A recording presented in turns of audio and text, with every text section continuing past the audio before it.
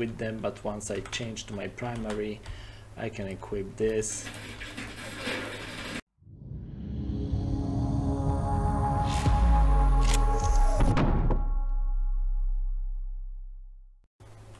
Okay, hello guys and welcome back. It's time to do attachments, and I'm going to do it in the most lazy way possible, which means that I'm not going to do a inventory widget or anything like that. I was thinking about it, but I'm not going to do that. What I'm going to do is I'm just going to use iron belly attachments that we already have functional as an actors, and then I will update them to become inventory items, and they will attach automatically to the weapon that we have currently selected. And when you find a new attachment, the previous one will be dropped. So yeah, what we want to do is we want to get more of those boxes first. Let's take this guy here. 1, 2, 3, 4, 5, 6. Okay. 3 and 6. Okay. And we will have, come on, 1, 2, 3, 4, 5, 6. Okay, so we got those attachments. If I press G, I can see them. Like, this is the game view. So let's maybe go through all of them. So this guy, let's just drop them. Okay, so we got those guys, and each of them is a accessory attachment, I guess. BP site attachment. Okay, so let's open site attachment. So all the logic is being done here in the site attachment actor.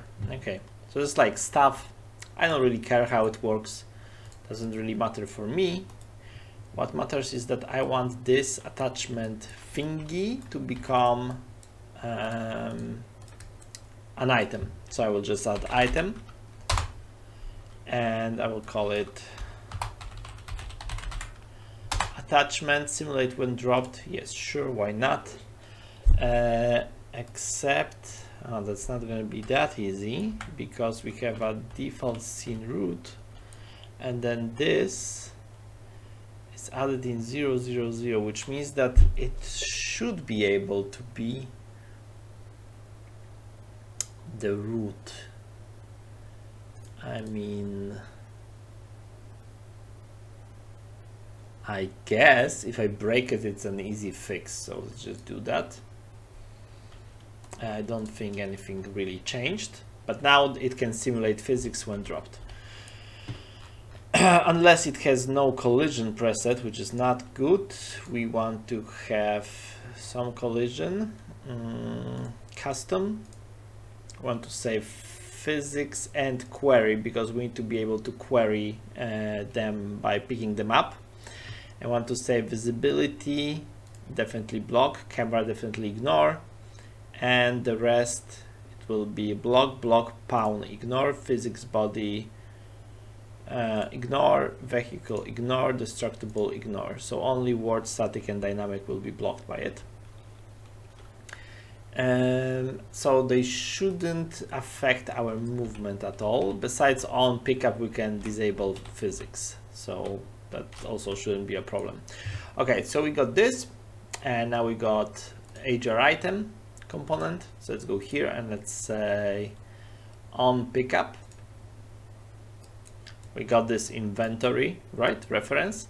So what we want to do is get owner of this component, which is the picking up actor, which is our character. Okay, so from this guy we want to get equipment, because this is what we need. We must check if it's valid, just in case. This is like a good practice to always do valid checks. And now if your equipment is valid, we want to get item in slot, weapon, and only if weapon is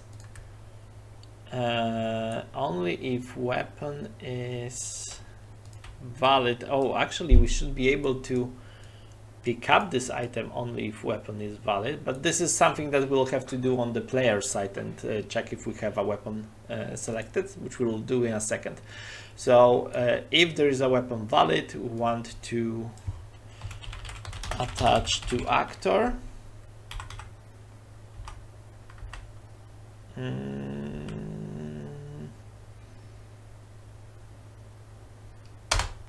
Okay, so the target attachment is self and the parent actor is this weapon, and the attachment point, now the attachment point is the tricky one because do we have attachment point anywhere here?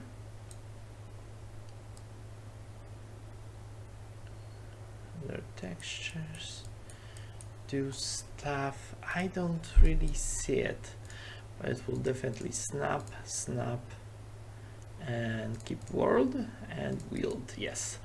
So this should be a variable and it will be attachment point. This has to be exposed on spawn and it has to be instance editable. We want it to be able to change it at runtime. So each attachment could attach to a different point, I guess.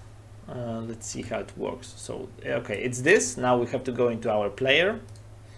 So our FPS player, when he is picking up items, so when we are doing the try pickup, which is here, and we do eventually interact with item on the client. Okay, and where is this? Okay, it's here. So on default we go here and we just pick up item. Well, not really, we're going to make a new tag and it's in, I think, here. Yeah, example tags. I keep it here. So we need new tag, which will be definitely item. This is utility and scope. Okay, let's just do it like this. We can of course do dot and very precise item, but all I want to do is to make sure that it's just this. So we go back here, we go here, and we say that it's a scope. Okay, definitely not stackable, and yeah, okay. So now that we know it's a scope, we can go here and we can say, if it's a scope, I want to do something different. So if it is scope, we're doing exactly the same thing.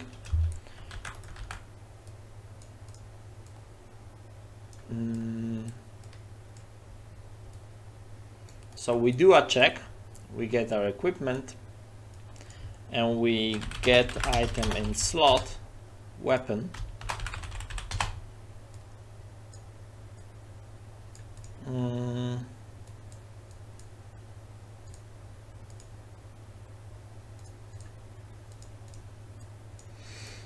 Okay, and if it succeeds,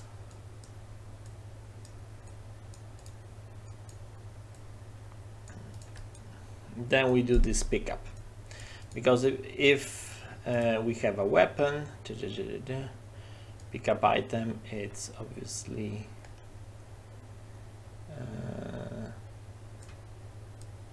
item of this item in range. Okay, so yeah, it's this one. We can move this like here, and this move like here, and this now move here, or even here. Okay, so if we want to add more types of items, we can always do that. And oh yeah, and return node. However, when execution finishes, it always runs the return node automatically, but it's good to remember about it because sometimes we have variables in it. So it's good to always add it to any execution that might end up anywhere. So yeah, it's this, then it goes here, and yeah, okay. So if it is a scope, then do this. Okay, so we make sure that there is an item, and we can now refer to this item. We can just snap to wherever it should snap. So let's check what's the naming convention for those sockets. So we go into Iron Belly, we go into meshes, props, weapons. Okay, so let's start with AK.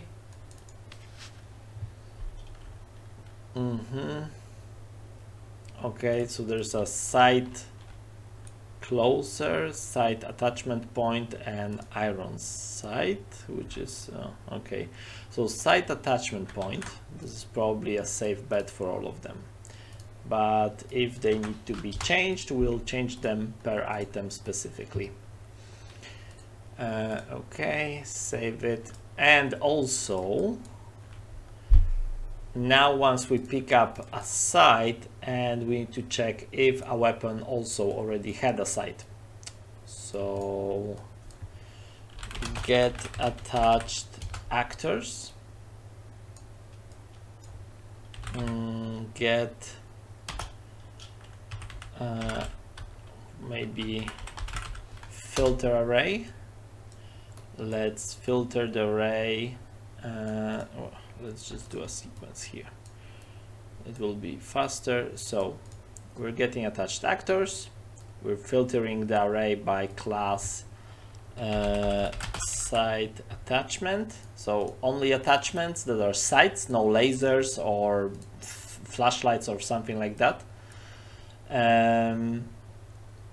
Actually,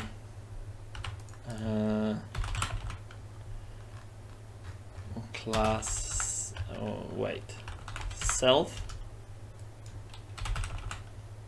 get class. Oh yeah, I can do it like this. So this filters itself. Oh, but this will be running in child as well. So no, let's not do that. Let's actually make it BP site attachment.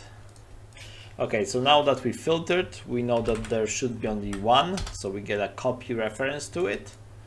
And we say get item component, and we say drop.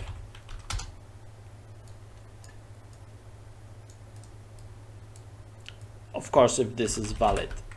If it is not valid, then there is no item component, and then item component, we check if it's valid. And if it is valid, then we drop the item. Okay. Drop current attachment, and then, I mean, this condition goes first, and then attach new attachment. Okay, this should work in theory. And I think that's everything we need to do for now. Let's test my theory. I have no freaking idea if this works properly. So yeah, we're not even changing any values inside of those scopes. They're all named scope. Or you know what? Let's maybe do that. Let's not be that lazy. Let's just go into blueprints, attachments, and let's just open those 6. And we just go here, AGR item, and let's call it sniper scope. Let's go here, and let's call it EO Tech 2X, because this is with magnification. And here we go here, and we say EO Tech. Okay, save everything really. And then we have this one.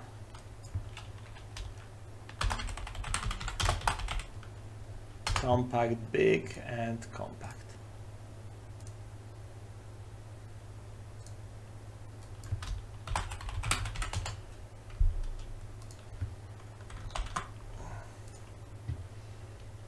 Okay. Close them up. And let's test it. So if I go now and try to pick up one of those items, I will not pick them up. But if I got, let's say this AK, and I go here, item picked up. So did it attach? Let's see something. Didn't quite, well, there is, it is there. Where is it? Details. Okay, I get it, but it's invisible. And also, yeah. So we need to make it visible. So let's go here, and before we attach, we need to do a few things. So, actor hidden in game, no. It doesn't have to have collision, so this is fine. All we have to do is just make it visible. And can we actually run hide on hide? No, we can't. Okay, it's an internal, but that works. That works fine. Let's test it again. Okay. Okay, and I have it.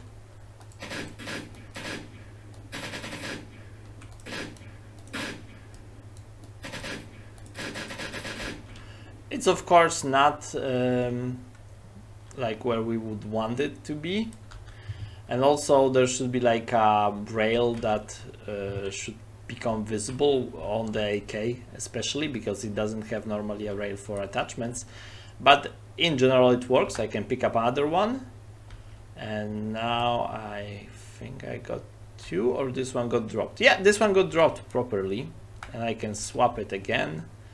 And I can swap it again. I can pick this one. And it's actually not working because of some reasons. Let's see. Okay, so this is just making. Okay, let's do something about that. So. Oh, okay, so those are the wrist adapters. One, two.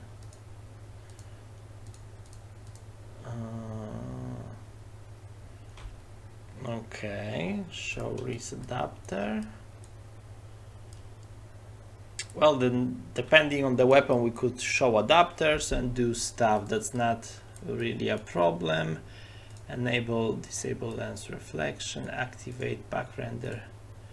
Forward render. What? Which one should I use?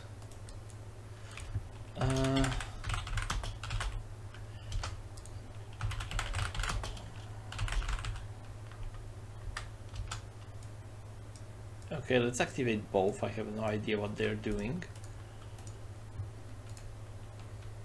Let's pick up a different weapon. And pick up. Okay, this one doesn't have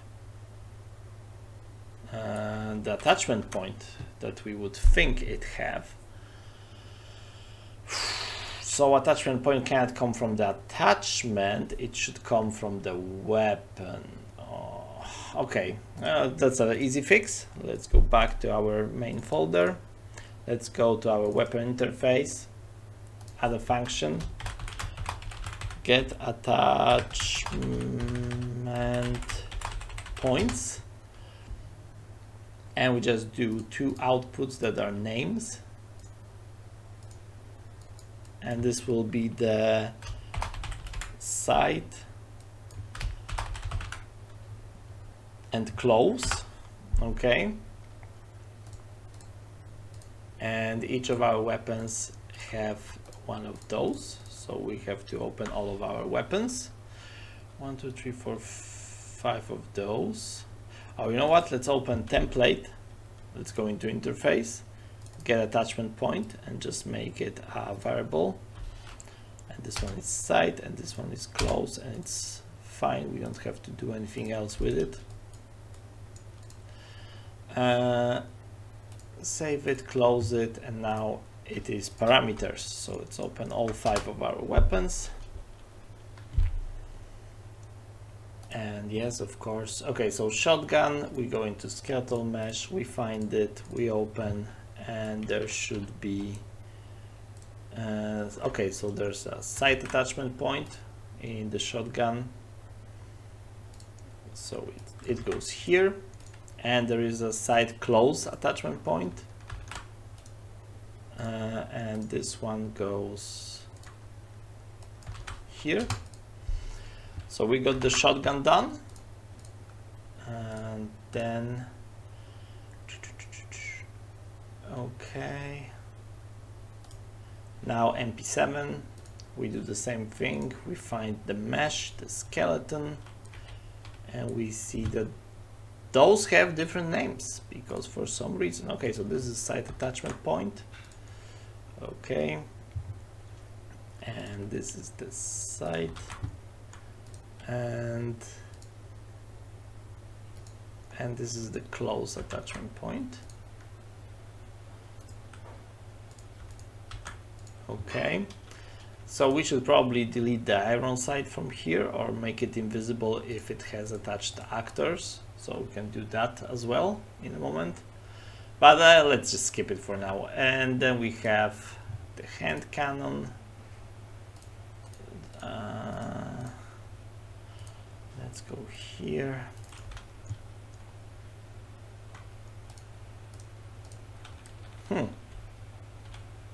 Okay, this one doesn't have any attachment points, so I guess we should make those. I mean, there's iron sight here. Okay, so let's make a new socket, which we'll call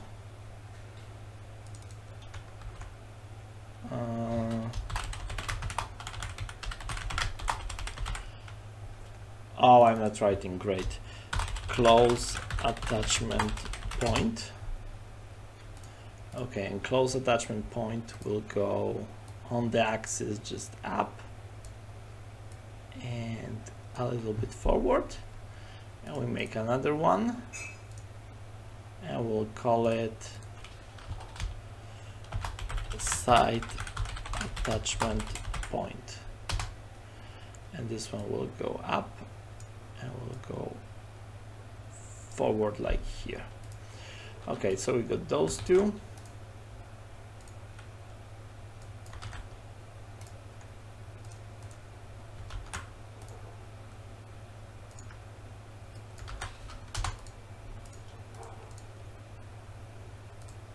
Okay, there goes the hand cannon. Let's open the Glock. Let's hope that it has some attachment points,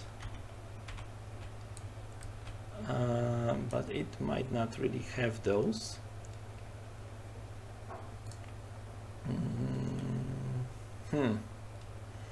Interesting.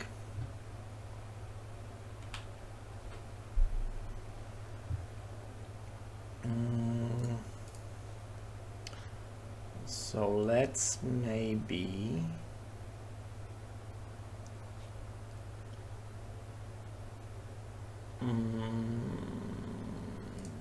just like this. Yeah, let's just add once as well. Okay, just add socket.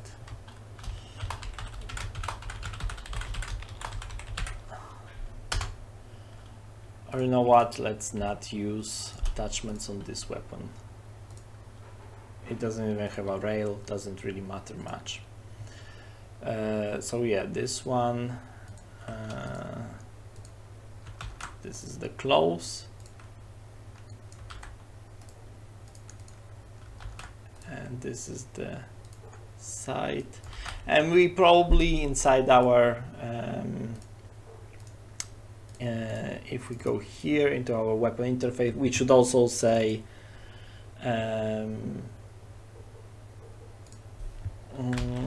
uses attachments, and there should be two values. One says use and it's a bool value, and the second says extender or something like that, and this is an integer.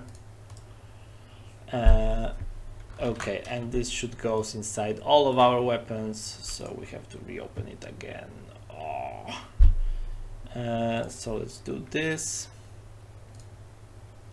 Let's go here.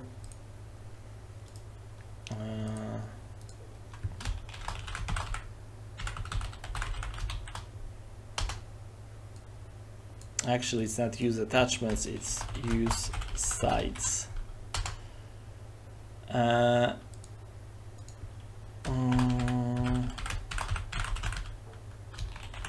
Site extender ID.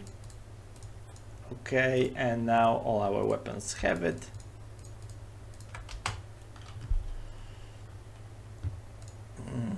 So Glock, no. Hand cannon, well, now yes. MP7, definitely yes. Shotgun, definitely yes, and doesn't require anything. And BP says yes and requires, let's say, extender 0. We'll see how it looks like. Okay, so this one uses extender 0, so we go back to our site attachments, and we have this here, show res adapter. So from our weapon that we have here, we say use attachments. So we only go forward if it actually uses attachments. That's the first step. And second step is the extender, which goes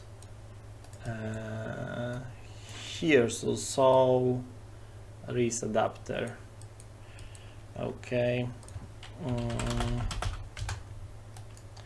Okay, so let's do it like this. It's not equal -1.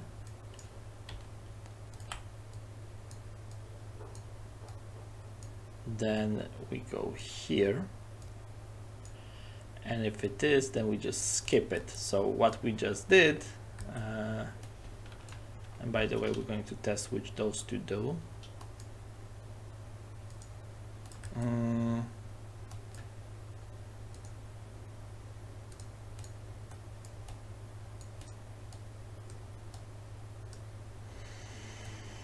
Okay, so in our default weapon, we'll say that our site extender is -1 by default, so it's invalid, and only the AK actually has it modified to 0, and everything else has -1. This way only the AK will have it. Okay, we got this now. And now also from the weapon, we need to get attachment point message. Before we attach, we need to know the socket, and let's say for now that we are only using the site socket from all weapons. Okay, so let's test it again. Let's take let's take the AK and see if it works as intended. Oh yeah, it does. So now we have this rail that is showing up only when we have an attachment, and if we pick up another attachment, this one got dropped properly, this one got picked up,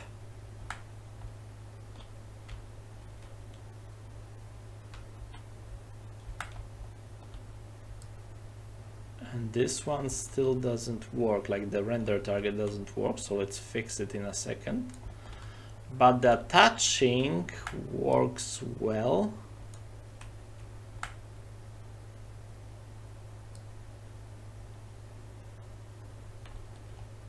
Okay, that's interesting. Okay, so let's go here, activate back renderer. It makes, let's capture component. Oh, okay. So if we want to use scope, we want to activate front renderer, really, I think. Let's see, let's pick up this guy and this scope. Oh, I forgot to rotate it. Might be an issue.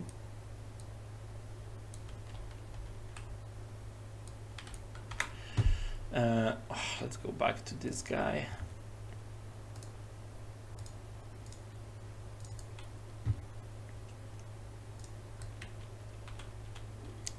So this,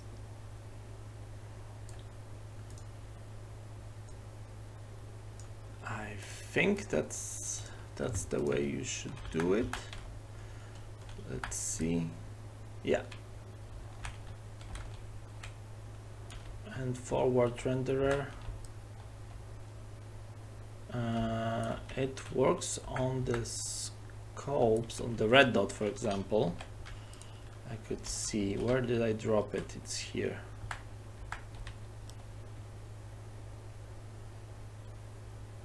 Like this works, but the scopes doesn't. So let's open this guy in particular. Does it run any custom code? It doesn't. Okay, so it means it's in the parent attachment. And by the way, let's test this one without this one and see what changes really, because I don't quite follow.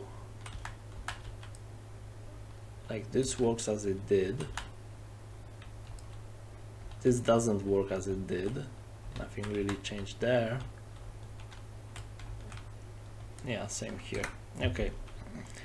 No idea what this does, so we're not going to use it if we don't know what it does, but there should be something for scope. So this is for rails, enables lens reflection, disable lens reflection. Okay, so on item dropped, disable lens reflection, and on item picked, enable lens reflection. Okay, that's for sure. So that maybe helps with something.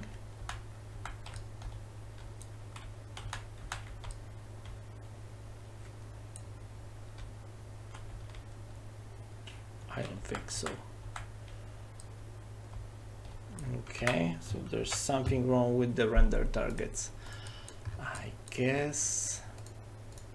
Forward render. Okay, so I got this, I got this. Let's render to texture, and they go to those. Lens reflection capture, lens behind capture. Oh, okay. So it probably requires this one as well. Let's see.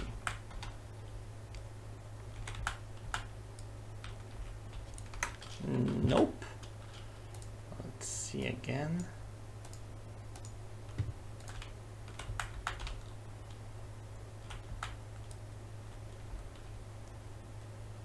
What is wrong with those scopes?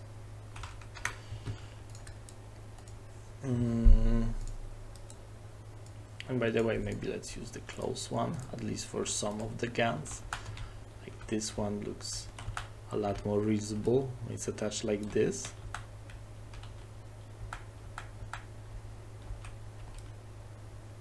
I mean, you could do this as well and look like Han Solo. But why the render targets doesn't work? Okay, never mind that. Like, I didn't design those attachments, so probably there's some work that you could do to improve it. But yeah, this is basically how you can do attachments. And because the items are persistent, you can pick up another item and your attachments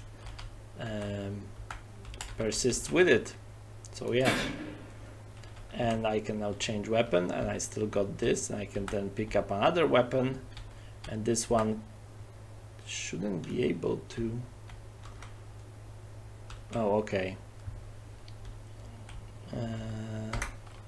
Shouldn't be able to get picked up, which means uses false. Okay, so here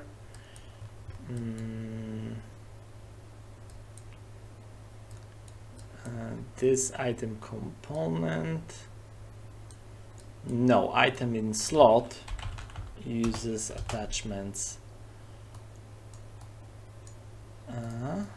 So if it is found, then it is valid automatically, and then if it uses attachments,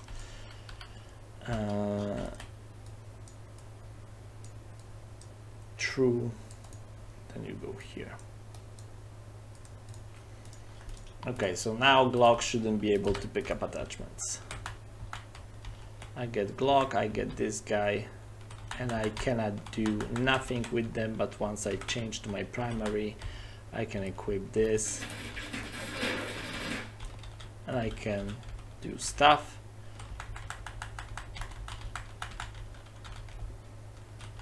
I can reload.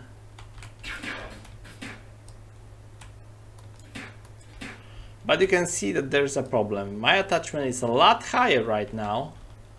If I change it to something that is actually useful, it is a lot higher than where is my actual aim point, or a lot lower when is my actual aim point, depending on the weapon. Like here, if I pick up this one, it is a lot higher instead of being lower. So we have to make adjustments based on this, and this is the next episode.